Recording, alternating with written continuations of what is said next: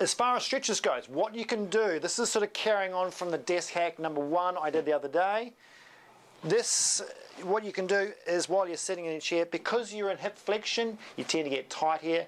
Pretty easy stuff. Go straight in to a hip flexion stretch. Okay, you can even sit on your chair. All right, so sit on your chair and then just go into that stretch there. Stretch out your hip flexors. You can still type away, answer the phone, do your emails in that position.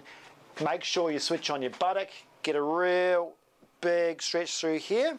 And this is fantastic. You can do stretching during the day at work and it gets you out of that sitting flex position there. And if you're doing that 8 hours a day, which you shouldn't be anyway, it's a really nice stretch to relieve it.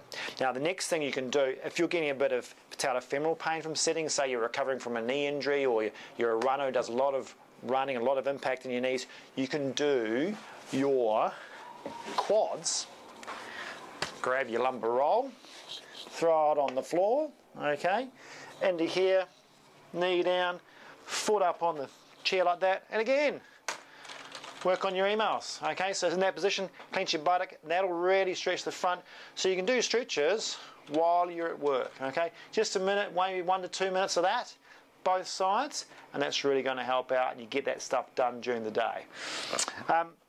Third thing is your extension, so you want to work on reversing disc pressure, okay? So every time you stand up, you go to the toilet, you go to get a drink, whatever, work on the extension because the sitting is loaded. Even if you're in a nice position, okay, you're still loaded. So you want to reverse disc pressure from the back wall of the discs where they're going to herniate over time to the front, okay? So you're standing up and working on this. Now people at a standing desk don't need to do this as much. People who are sitting down definitely need to do it, okay? And it's something you can do, because let's face it, you're not going to get down on the floor in the office and start doing Mackenzie extensions. You're going to have to probably do it in standing, and so you're working on this position here, 10 of these, and then sit back down, set your workstation up. Now, the beauty about standing up is it just resets you. So when you get back into here, where's my trusty lumbar roll?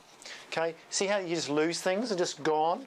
Okay, so put your name on it and try and make sure you keep it on your desk. There it is, found it.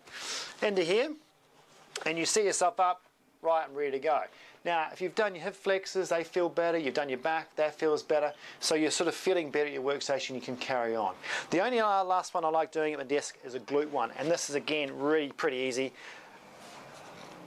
Leg across here, and what I like to use is a little bit of your desk. Get that knee, if you can, under your desk. Like that. And what you can do, if you look at my foot, is I can just raise my foot up and get an extra stretch. I can rotate and get that stretch here, and that's really going to work on my hip here and my glute.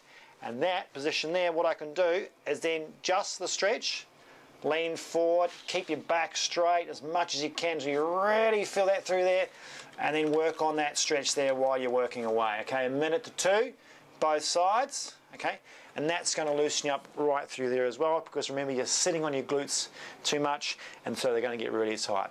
So that's in a nutshell my desk hack number 2. Get your workstation sorted, start doing your stretches. See you next week.